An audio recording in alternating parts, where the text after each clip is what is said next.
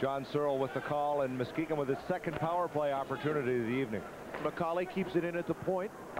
Dumps it ahead back to McCauley, but it's too far, and he better hurry now. He's all right. He'll get back, but a little bit sloppy by the Fury. They had it set up, and the pass just wasn't where it had to be.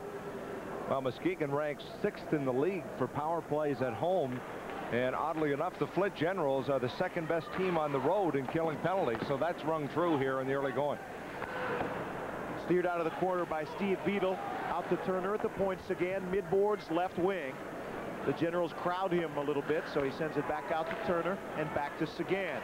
Looking in the middle, that's off a skate. Sagan goes right back and gets it to Turner. Cross ice, it is tipped away by Gotchman, and it's over the blue line, so the Fury has to come back and touch up. Now Turner beats 3 men in. Can he get a shot off? Wrist shot, score!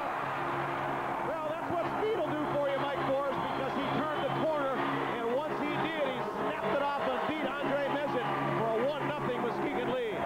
Well, Mark Turner put on the afterburners going around Stefan Brochu on the outside. We see him pick up, skating through, and able to pick up that puck. The big slash from the Flint defenseman. Turner wasted no time in sliding it underneath the pad of Mezin. Here we see it on the other angle. The big slash. Turner fought it off and slipped that puck between the legs of Andre Mezin. The Fury with the power play goal. 5:45 remaining in the first period. For Mark Turner, that is goal number 16 on the year. The number 3 scorer for the Fury, and you see Furious Fred celebrating the Muskegon lead. Power play goal at 14-15. Mark Turner.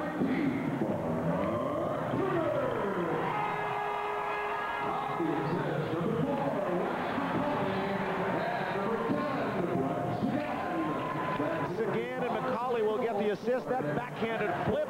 Knuckles on Perron. He's down. He's up again. And the Fury's got to be careful. McCauley will dump it the length of the ice. They'll take the icing just to settle things down. But Turner from Sagan and McCauley. No, the icing is waved off. The Fury was a little bit of a spurt after that power play. Here come the Generals now. Crisscrossing inside the blue line. The shot is snapped off by Jeff Whittle, but that was easily handled. Rick Gurney digs it out. And here come the Fury 2-on-3. The backhander is just dumped in by Rich Petrola, and the Fury will change up. You really see the difference in styles between Muskegon and Flint. Muskegon just happy to dump the puck off the boards and get it out. The Flint Generals control the puck all the way down the ice, where Muskegon just chips it off the boards, picks it up in the neutral zone, and their offense is generated by that tactic.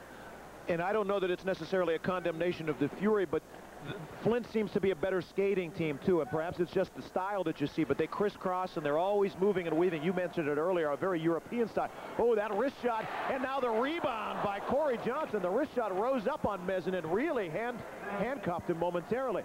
Now the Fury hang on to it. Herniman through a maze of traffic, scores! Steve Herniman had nothing to do but dump it on net. He did, and I don't know if it deflected in, but it's in for a 2-0 Muskegon lead.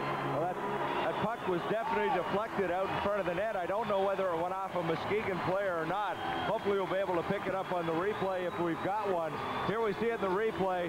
Herniman with a shot from the blue line. Let's go with the one-timer.